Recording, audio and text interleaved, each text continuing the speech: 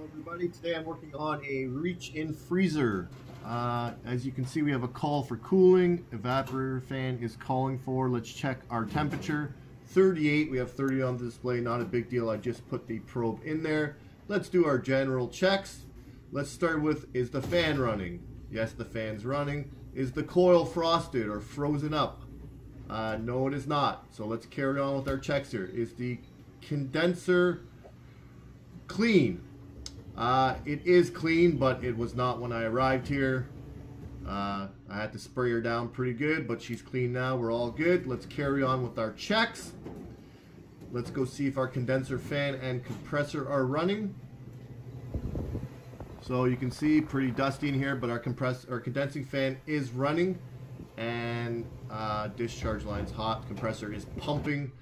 So we need to gauge up. Alright, so first thing we're going to do is put our gauge on. So you can see we do have refrigerant in there. Let's fire up the unit, and we are pulling down to 4 psi. Okay, we are working with 404A cap tube. So let's figure out what our suction pressure should be. So it's desired box temp minus our evap TD. So in this case, what's our desired box temp? I mean, like, it could be 0 Fahrenheit. It could be, you know, -5 Fahrenheit. It could be -10 Fahrenheit. Okay, so let's just use 0 Fahrenheit. Now on a cooler, it'll be a lot easier to determine. You know, we usually use our, you know, our 32, 33 as our desired box temp. In this case, we have a couple variables, but let's just go with the 0 Fahrenheit. So if we go 0 Fahrenheit and we subtract our evap TD, which in this case is 20 Fahrenheit, that will give us -20 Fahrenheit. Okay, so if we go to our PT chart and we look up -20 Fahrenheit saturation temperature on our vapor,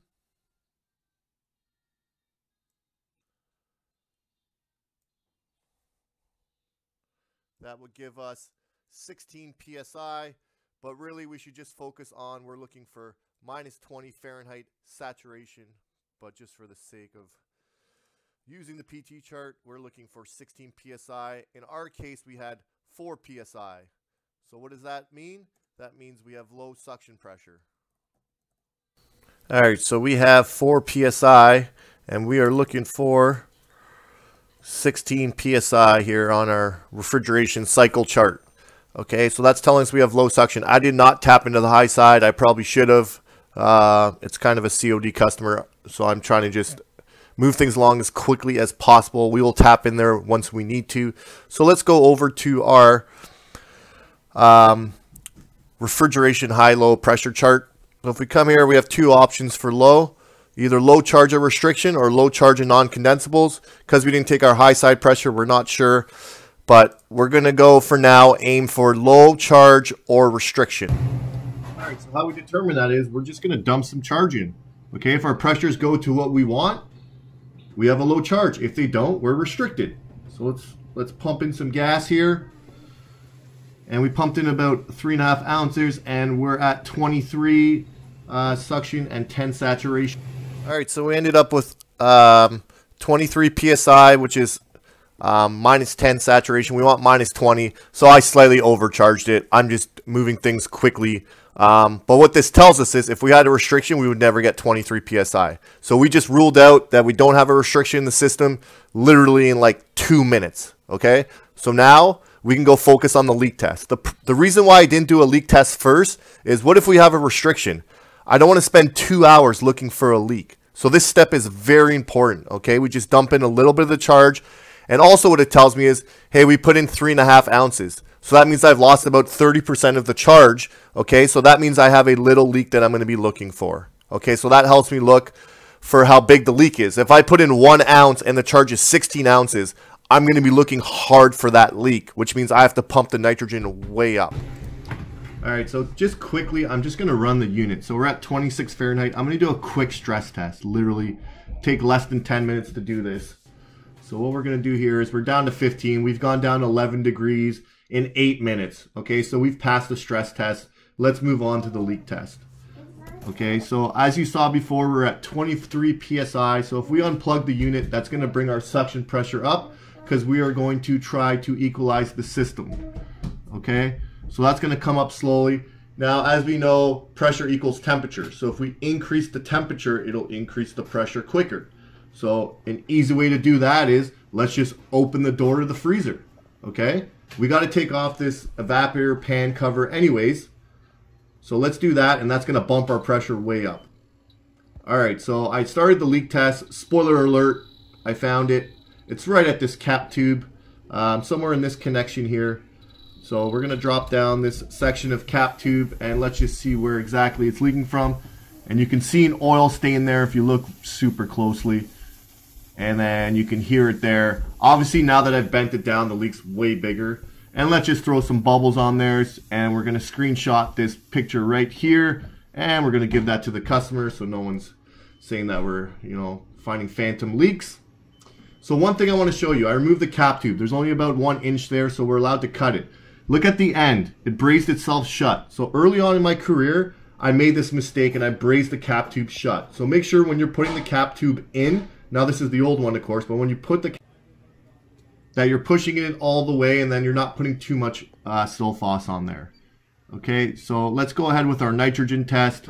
Let's go leak test everything here. So far, so good.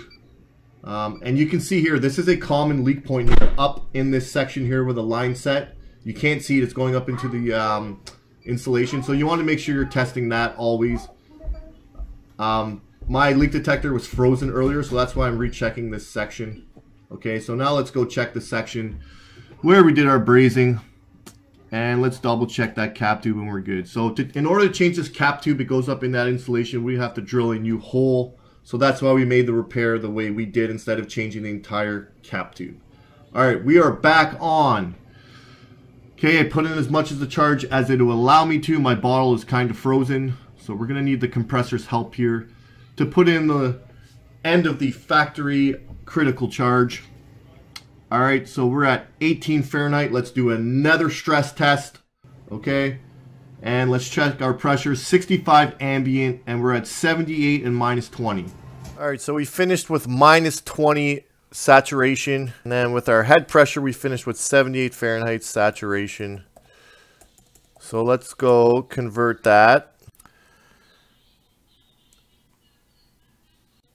So 78 saturation would give us on liquid 170 psi, but like I've been talking about, we really want to focus on saturation temperatures, but I know people are fixated on these pressures because that's what we're taught when we go to school. So that equals 170 psi. Okay, so now how do we figure out what our head pressure should be? So it should be ambient, and then we add whatever our engineered condenser split was. So in this case, it's either a 15 or a 30. This one had one of those newer ECM fans. So they're going to use a 15 Fahrenheit condenser split. Okay, so I had a 65 Fahrenheit ambient. If we add 15 Fahrenheit to that, that gives us 80 Fahrenheit. Okay, we only had 78.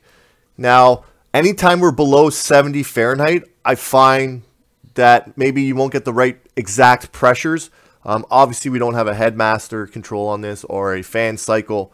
So the units are not really meant to operate below 70 Fahrenheit. They can, but the pressures may be off slightly. We're off by 2 Fahrenheit here, so I'm not really concerned. 80 Fahrenheit is going to equal 175 psi. So let's jump over to our refrigeration cycle chart here. So we're looking for 16 psi.